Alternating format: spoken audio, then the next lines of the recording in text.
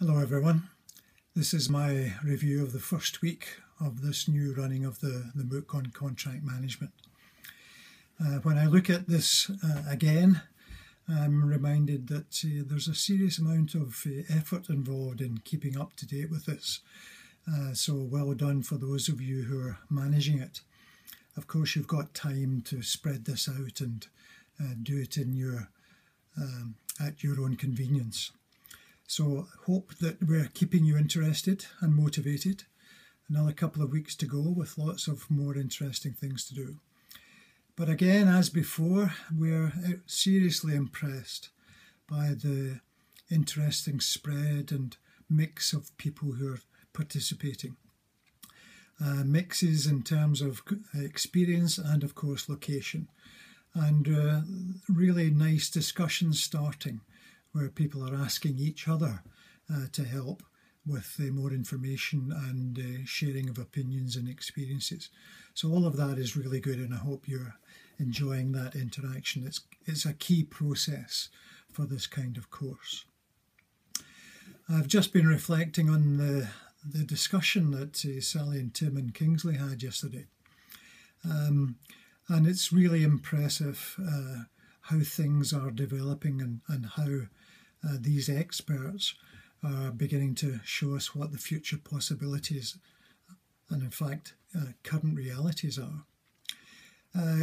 Some of the key messages I took out of that discussion is that there's this coming together of what have been separate and sometimes disparate professional disciplines, and the realization that in order to handle this evolving digital world, then these professional groups really need to strengthen their interactions.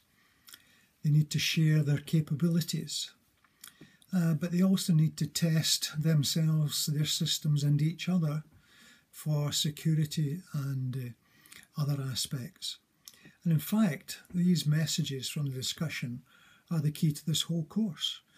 We'll be talking about this need to take a much more holistic, all-embracing, life cycle view of contracts, and the fact that contracts are increasingly, as Tim indicated, business assets, and the nature of how businesses capture their interactions, and of course part of their management control systems.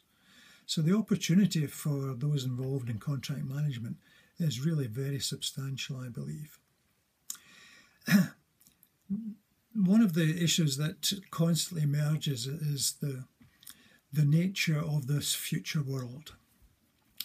Many of you will be in organisations where you're still struggling to be recognised as truly professional in the contract management space. Some of you may not actually be in that space, but trying to understand it better. But as part of the general process of more dependence on computerization and software solutions and artificial intelligence, another key message is the early ones from the processes that were talked about standardizing and then streamlining. These are key messages everywhere. And in fact, another key message for this course, and drawn out of the discussion yesterday, is this word process. This is not about individuals, individual departments, individual functions, not even individual businesses or firms or organisations, but it's how all of these things work together into a designed and managed process. And in that process, we all have our part to play, and we can help each other do that. So I think this discussion has brought week one to a very nice conclusion and has raised a number of issues which we'll be developing later on to develop some of these considerations more fully into the next 2 weeks of the course. So thanks for your participation so far.